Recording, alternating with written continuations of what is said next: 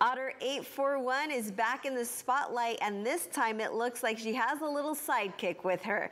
KION's Anna Torrea live for us tonight in Santa Cruz. And Anna, you talk to people who have been following her journey. What's the reaction to the pup? Hey, good evening, Veronica. Mark Woodward has been following Otter 841's journey, and he tells me that over the past several weeks that he did notice her belly get a little bit bigger. So you can imagine his surprise when he came out here yesterday and he saw her with a pup. Surfers were out on the waves Wednesday afternoon, but for Mark Woodward, he was keeping an eye out for 841. Well, 841 is the only otter that I have seen come even close to surfers, and now she feels very comfortable around surfers. She's also the only one that I've seen come this close to the shore. Woodward's been following Otter 841 since mid-June.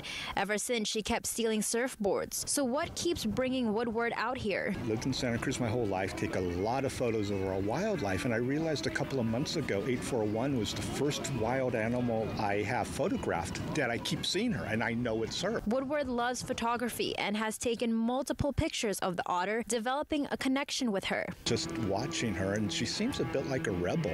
And even months later, people are still coming out here to look for Otter 841. They're using their phones, binoculars, or cameras to try to catch a glimpse of her. David Christie also came out to look for Otter 841 with his binoculars. Since 841 had 841's and plus one, the baby, the pup, I decided to come out today because I saw it on Twitter last night, so I said, I gotta check it out. But with the news of 841's pup spreading, there is concern that people could disturb the otter's home. What does worry me is tourists or locals that want to get close would get on a paddleboard or a kayak. 841 isn't the only one out here. Both Woodward and Christie urging people to look at the otter and its young baby from a distance.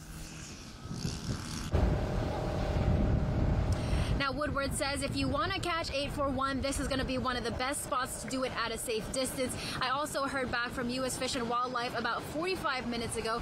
The agency tells me that they are working to confirm if Otter 841 did in fact have a pup. They also add that they are keeping a close eye on her behavior. They also tell me that there are no plans to capture Otter 841 at this time. Reporting live in Santa Cruz, Anna Torrea, KION News Channel 46.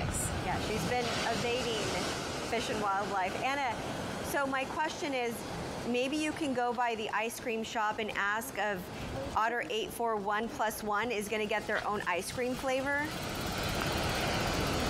Veronica, that's a good idea. Maybe on my way home, I will stop by Marianne's and see if they're planning to make pup Otter 841 ice cream.